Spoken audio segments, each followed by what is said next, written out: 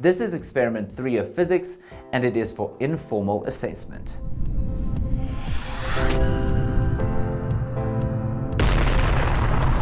This experiment is on page 39 of your physics textbook and workbook. Our aim is to determine the relationship between the gradient of an incline and the coefficient of static friction of a system on an incline.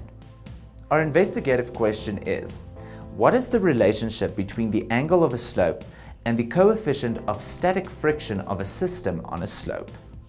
Our hypothesis is, the coefficient of static friction of a system on a slope increases if the angle of the slope increases.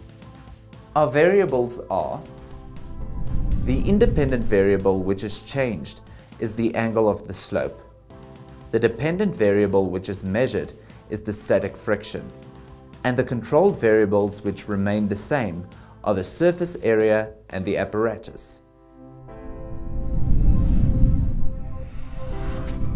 The apparatus that you are going to need are the following: a movable plane and wooden blocks.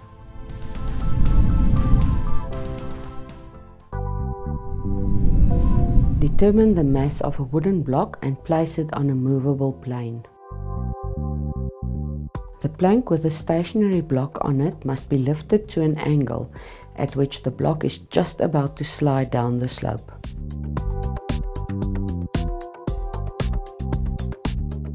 Find the value of the angle theta at which the block is about to start sliding.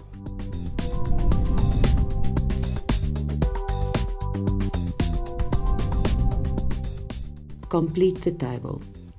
The angle of theta at which the block just slides is measured at 27 degrees.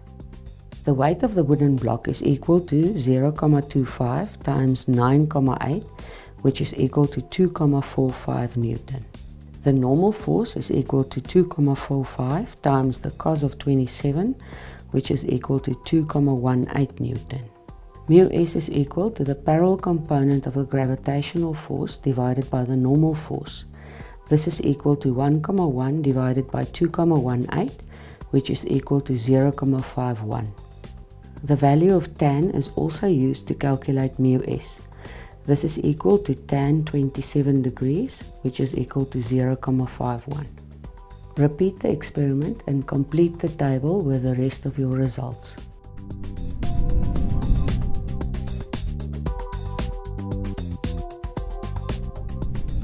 And here is our conclusion. The steeper the slope, the greater the coefficient of static friction.